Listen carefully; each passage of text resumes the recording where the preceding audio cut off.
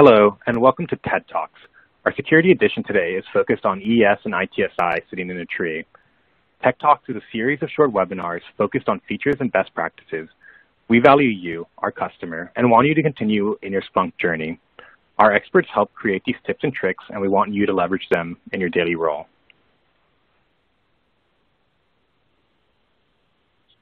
I'm Jairo Camacho, a security product marketing specialist here at Splunk. I'm excited to share how your team can use notable events to improve security and IT collaboration. I'd like to introduce my colleague, Chris Crocco. Thanks, Jairo. Hi, I'm Chris Crocco, a consulting solutions engineer here at Splunk. My primary focus is ITO, DevOps, and collaboration, and today we're going to be talking a little bit more about that. Great. Thanks, Chris.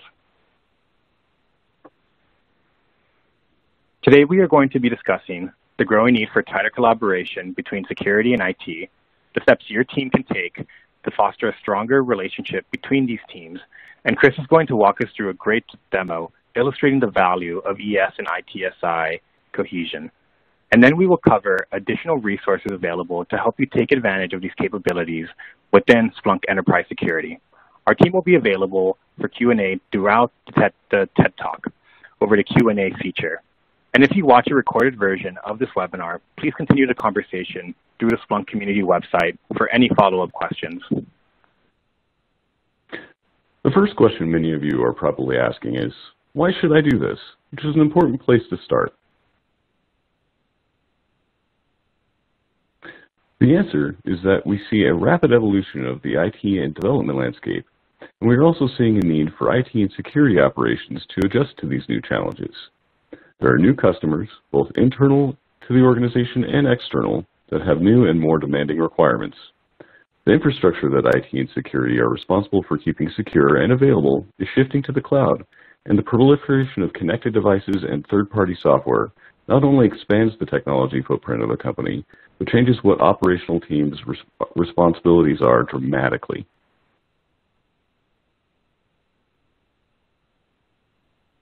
This isn't to say that there is no longer a need for security or IT operations. Quite the opposite. The complex and changing nature of security threats still requires a deep level of understanding on how to detect and remove threats quickly before they compromise an organization's assets.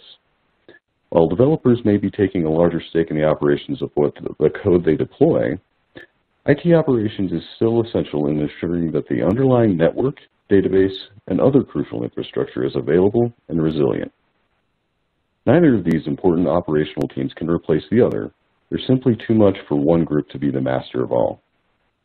And both security and IT operations automate well-known tasks using SOAR and OR approaches, but the understanding of what these playbooks are fixing needs to come from the past experience that exists in these verticals.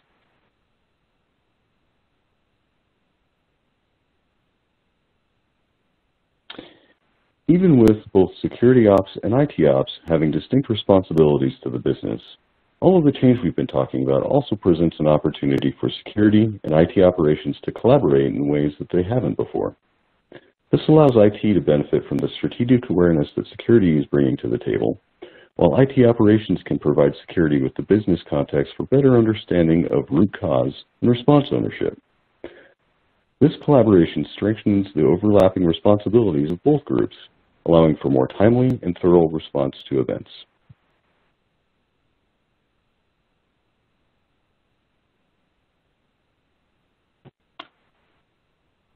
Next, let's take a look at a breakdown of the security and IT operations responsibilities to see where this collaborative activity can be of the most benefit. As you can see, both groups have different approaches to infrastructure and assets, security taking a proactive approach to ensuring business integrity, and IT operations generally being more reactive to ensure business service availability. We also see a few common areas of responsibility and performance metrics, so let's focus on those for our talk today.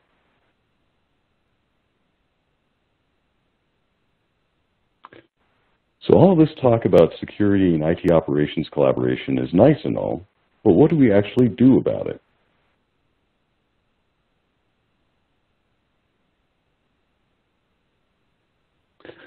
Well, as we saw in this breakdown, both groups are responsible for event management, and have a performance KPI of MTTR, or mean time to resolution, that is directly associated with that activity. This is where collaboration has the most potential benefit, so let's focus there.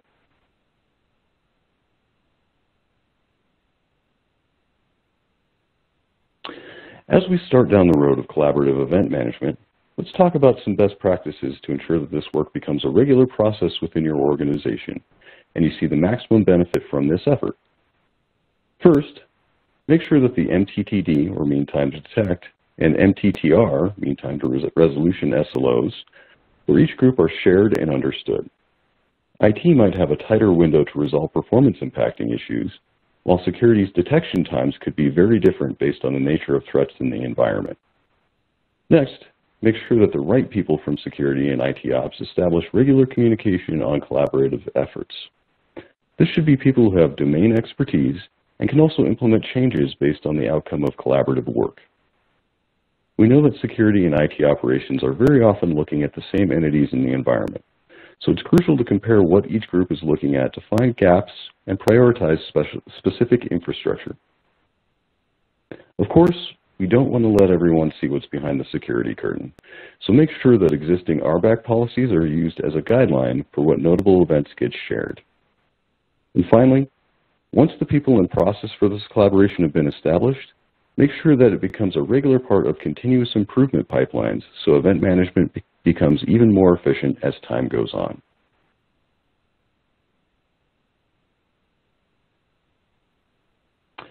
Now, let's take a look at the artifacts from ITSI that can be helpful for security ops teams to be aware of. Maintenance windows can provide context for changes to assets that result in security events or vulnerabilities. Sometimes, customers know about issues before you do, and episodes and activity that are based on customer-generated KPIs can also inform you of the end-user impact of a security event. If there are episodes or notable events that are focused on specific pieces of infrastructure, they may also be related to assets that are being presented in enterprise security. And finally, if there are existing incident tickets and alert actions that are being tracked in ITSI, you can use that information to expand on your security tickets and reporting, as well as identify potential resources to engage in remediation efforts.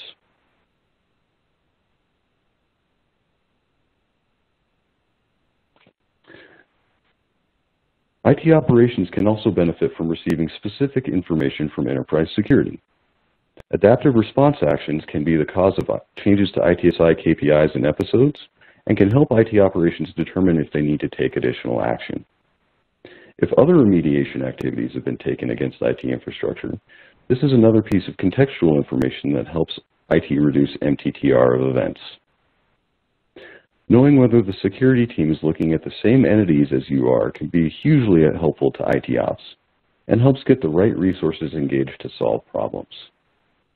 And similarly to security, IT operations can use a subset of security ticket information for reporting and incident updates to ensure that leadership is aware of who is working on what.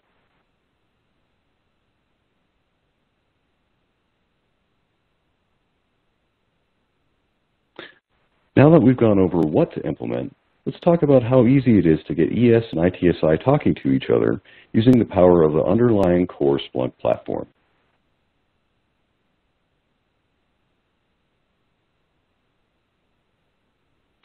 One of the advantages of using Splunk solutions is having a common location for data in the index tier.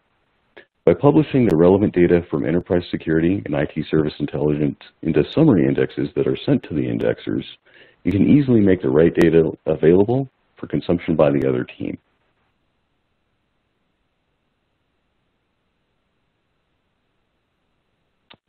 To do this, someone with ESS admin or ITOA admin role who also has write index permissions on the search heads will create a new summary index using the documented process.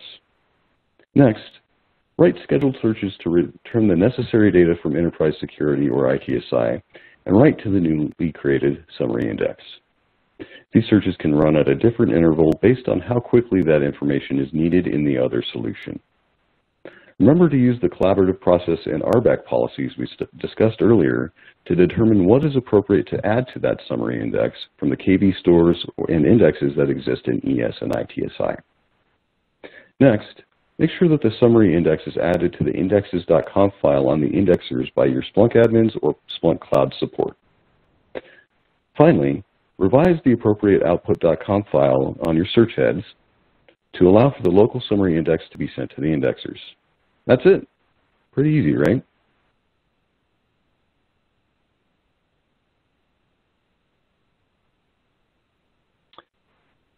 Now that the summary index is available to consume in the opposite application, it's time to add correlation searches that will present the data to your operators and analysts. First, make sure that you can see the summary index you need from Enterprise Security or ITSI. Next, follow the standard process for creating and saving a new correlation search in your respective application. For Enterprise Security notables, make sure that you update any incident review settings that may be needed. And the same for aggregation policies in ITSI, so that notable events will appear in the correct episodes.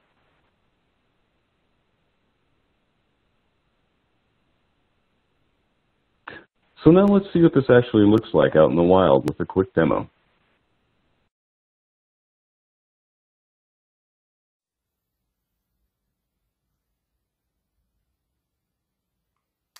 Let's focus on a scenario where the SOC is interested in receiving maintenance window information from ITSI to correlate IT ops activities with other notable events. Here, in my ITSI search head, you can see we have a maintenance window that was recently completed. Let's make sure that the SOC knows about it too. To do this, we are going to run a REST command against the ITSI maintenance window endpoint to pull data from the appropriate KB store. Next, we're going to table out the fields that were defined as relevant for SOC activities during our recent collaboration review between security and IT operations. This step isn't mandatory, but helps to ensure that the users of the opposite app don't have to do too much digging to get what they need. Finally, we use the collect command to send the results to the custom summary index that was created for the security team. Notice that I'm also defining the stash source type, which is the default source type for summary indexes, which are not counted towards your license volume. I've also scheduled this search to run as a report every 5 minutes, which will publish new results to the index as they're created. We can use a similar approach for pulling data from out-of-the-box ITSI indexes. In this search, we're pulling SNMP trap alerts from the ITSI tracked alerts index, and in addition, we're renaming the entity title field to asset to match the assets that will exist in enterprise security. We're also using the power of SPL to join the value of the metric name field and the value field to create entirely new key value pairs. Man, schema search time's cool. Anyway, now we can follow the same process of defining the fields that are important to the security team and sending all of this to the summary index. Now, let's make sure that this index is in the indexes.conf that my search peers will be using. If you're a Splunk Cloud customer, this step will be done for you. Just submit a cloud request with the details of the summary index that you want to have added, and they'll help you out. Pivoting to our enterprise security search head, we can now confirm that the summary index from the ITSI side of things is searchable from the security side of the house. This is awesome. And now, we can use this index to create a new correlation search. In this case, we're creating a correlation search to identify maintenance windows that are specific to port changes, as this can create network vulnerabilities. Now, my only adaptive response action will be to create a notable event and associate that with the network security domain. I can also adjust the assets and identities to map to the ITSI entity information that has been configured in enterprise security. Now that that's done, let's go see what we have in incident review. It seems like there's an increase in unroutable activity going on for this host 10.141.2.170 today, which can be an indication of IP spoofing or something else nasty going on. I can see that there was a high-risk ITSI maintenance window initiated right about the same time, so let's see if that had anything to do with it. Alright, it looks like someone in IT Ops named Jay Pesto submitted a maintenance window, and if I look at the original event, it looks like that it was changing port configs on a border router so that the new payment app traffic can be routed. That's good to know, but I'm also seeing lots of unroutable traffic activity at the same time. I wonder if the NOC is aware of this. Let me shoot them a quick Splunk on-call notification. Nick, my favorite team lead, how are you, man? Hey, Chris, my man. How are things in security land? I'm guessing since you pinged me, something went bump in the night. Yeah, sorry, man. It looks like one of the maintenance windows listed in ITSI might be allowing some bad actors to try and route traffic to some IPs they shouldn't through one of our border routers. Can you take a look and see if we can roll that back? Of course, buddy. Our glass table for infrastructure performance looks pretty good. It doesn't seem like whatever is going on is impacting customers, so that's good. Let me check out episode review. Oh, there we go. I'm seeing what you're talking about now. Unroutable activity on 10.141.2.170, right? Yep, that's the one. Okay, cool. Let me check a few things here. I see that the notable events for the SOC team kicked off right around the start and end for this maintenance window. That would make sense. Just to make sure I'm not poking bears, let me see if anyone is already working on this. Yep, it looks like it was already escalated to Jimmy for a rollback procedure. And there is a ServiceNow ticket open too, ticket number 129860. Do you want us to shoot you an email or something when that's updated or resolved? No, I'll just be able to see it in ES. Speaking of which, how did you know which host I was talking about? Oh. Well, Chris, remember last week when the ops team leads did a collaboration session? One of the things that came out of that session is the way we are getting some of the notable events from ES related to network activity now. They created this new index called ES Sharing is Caring. Doesn't that just make you feel loved, Chris? Anyway, we made a few correlation searches on our end, so now we can do things like this rollback without you having to call us about it. Oh, nice. Well, I guess that frees up a few more coffee breaks for me during the day. Speaking of which, it's time for a new cup for me. Thanks, Nick. Have a good one.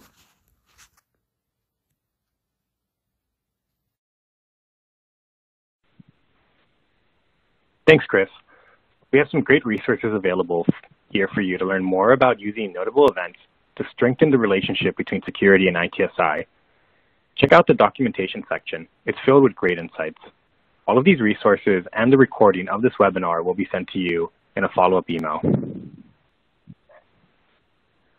Don't forget, we have an incredible community of Splunk users on our community website, where there is a Q&A section that you can use to learn more about how notable events can enhance collaboration between security and ITSI. Feel free to participate in the new discussion section with Security TED Talks, and finally, Splunk Ideas, where you can submit new product enhancements. We really appreciate you taking the time out of your schedules to join us today. Please tune back in for future TED Talks. We are excited to share the series with you. Thank you again.